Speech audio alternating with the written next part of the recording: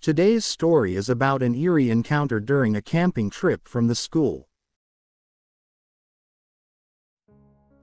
The summer holiday had just begun and a group of excited students from the local high school were eagerly planning their annual school trip. This year, the chosen destination was a remote camping site near a secluded river and surrounded by towering mountains. The idea of spending a week in the wilderness, away from the hustle and bustle of the city, was an exciting prospect for the group. Little did they know that their trip would turn into a horror story that they would never forget. The school trip started off as a typical excursion, with the students and teachers setting up camp and enjoying the beautiful scenery. The crystal clear river and majestic mountains provided the perfect backdrop for their adventure. However, as the sun began to set, the atmosphere started to change. The once cheerful group suddenly became quiet and uneasy. The usually brave students started to feel a sense of unease, and the teachers couldn't shake off the feeling that they were being watched. As the night descended, the group gathered around the campfire, trying to shake off the eerie feeling that had taken over them. However, their efforts were futile as strange noises started to echo through the campsite. The sound of footsteps crunching on the gravel and branches snapping could be heard, but no one could be seen. The students and teachers tried to brush it off as the sounds of nocturnal animals, but deep down they knew something was not right. The campfire was the only source of light in the dark wilderness, and the longer the night went on, the more it seemed to flicker and dim. The flame would inexplicably dim whenever someone would mention the word ghost.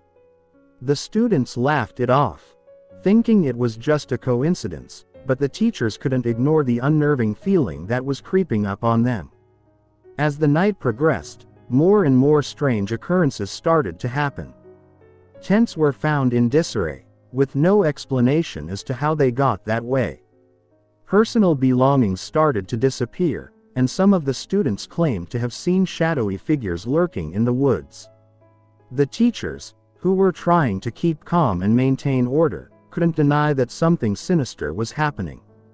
The next day, the group decided to go on a hike in the mountains.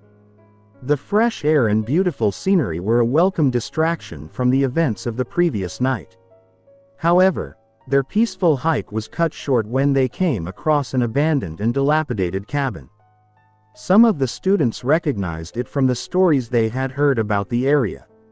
According to the legend, a family had lived there many years ago, but they were brutally murdered by a jealous neighbor. As they explored the abandoned cabin, the students and teachers couldn't shake off the feeling that they were being watched. It was then that they heard a shrill scream coming from inside the cabin. Some of the students were too scared to enter, but a group of brave ones, accompanied by their teachers, decided to investigate. What they found inside was beyond their wildest nightmares. The walls were splattered with blood, and there was a handwritten note that read, "You're next."